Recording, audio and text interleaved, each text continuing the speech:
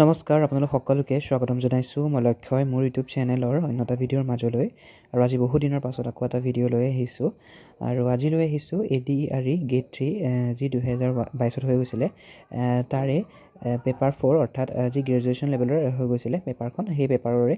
general নলেজৰ প্ৰশ্নোত্তৰ কেইটামান লৈ আহিছোঁ আশা কৰিছোঁ এবাৰ যিসকলে ADRE দিব ADRE গেট 3 বা গেট 4 এক্সাম দিব সেইসকলৰ বাবে আজি এই ভিডিঅ'টো সহায়ক হ'ব গতিকে পলম নকৰি আমি ভিডিঅ'টোৰ মাজলৈ যাওঁ তাৰ প্ৰথম প্ৰশ্ন হৈছে আজি the term তীৰ্থংকাৰছ is associated with ইয়াৰ উত্তৰটো হ'ব জৈনিজিম তীৰ্থংকৰ শব্দটো জৈনিজিমৰ লগত সম্পৰ্কিত বা জড়িত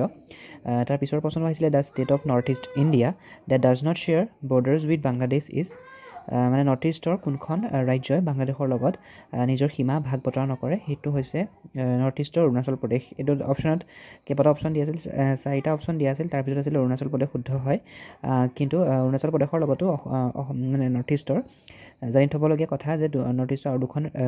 ৰাজ্যই সীমা ভাগ নকৰে সেই দুখন হৈছে নাগালেণ্ড আৰু মণিপুৰ তাৰ পিছৰ প্ৰশ্নটো আহিছিলে find out the odd one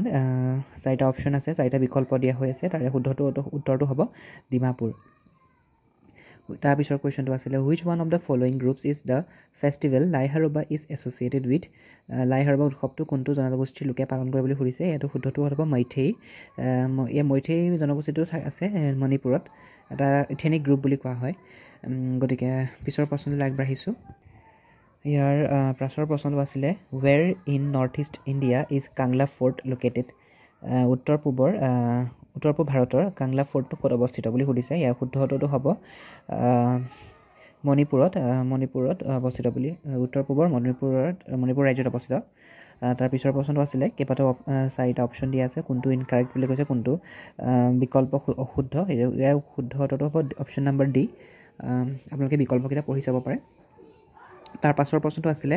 according to the election commission of India in order two B recognised as a national party A political party must B treated A recognised political party in at least how many states ইয়াৰ শুদ্ধটো হ'ব at least 4 states চাৰিখন ৰাজ্য বুলি হ'ব ইয়াৰ শুদ্ধটো গতিকে ইয়াৰ বিষয়ে অলপমান ডেছক্ৰিপশ্যনত লিখা হৈ আছে আপোনালোকে পঢ়ি ল'ব পাৰে ভিডিঅ'টো প'ষ্ট কৰি পেলাই দেন তাৰপিছৰ কুৱেশ্যনটো আহিছিলে হু amongst the following said freedom is my birth right and I will have it কোনে কৈছিলে উক্ত বাক্যশাৰী ইয়াৰ শুদ্ধটো হ'ব বাল গংগাধৰ তিলকে তাৰ পিছৰ কুৱেশ্যনটো আছিলে the second battle of Panipat ফ'ট between Akbar and Hemu was in the year পানিপথৰ তৃতীয়খন যুদ্ধ আকবৰ আৰু হেমুৰ মাজত কিমান চনত হৈছিলে ইয়াৰ শুদ্ধটো হ'ব নৱেম্বৰ 5 1556ত 5 নৱেম্বৰ 1556 তাৰ পিছৰ কুৱেশ্যনটো আছিলে when did the election commission of India first enforce the none of the above nota in the voting option in the assembly election in India ইয়াৰ শুদ্ধটো হ'ব নৱেম্বৰ 2013 তাৰ পিছৰ কুৱেশ্যনটো আছিলে where is the headquarters of the international court of justice located international court of জাষ্টিছৰ headquarter ক'ত আছে সুধিছে ইয়াৰ শুদ্ধটো হ'ব the হেগুত তাৰপিছৰ কুৱেশ্যনটো আছিলে which one of the following steps did the ৰাউলাট act ইনকৰ্পৰেট ইয়াৰ শুদ্ধটো হ'ব ইমপ্ৰিজনমেণ্ট উইদাউট ট্ৰায়েল চ' আগবাঢ়িছোঁ তাৰপিছৰ প্ৰশ্ন উত্তৰ কেইটালৈ তাৰপিছৰ কুৱেশ্যনটো আছিলে in which year did the supreme court of India appoint it's first women জাজ and whom did it appoint ইয়াৰ শুদ্ধটো হ'ব ফাতিমা বিবি 1989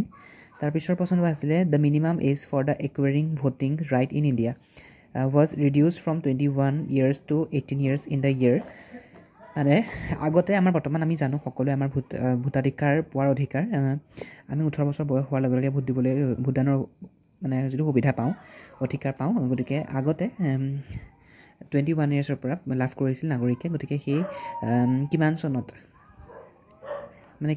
এইটো ৰিডিউচ কৰা হৈছিলে 21 বছৰৰ পৰা 18 বছৰলৈকে এতিয়া ৰিডিউচ কৰা হৈছিলে এইটো ইয়াৰ শুদ্ধটো হ'ব দ্য 61st মানে 61 এমেণ্ডমেণ্ট অফ ইণ্ডিয়ান কনষ্টিটিউশ্যন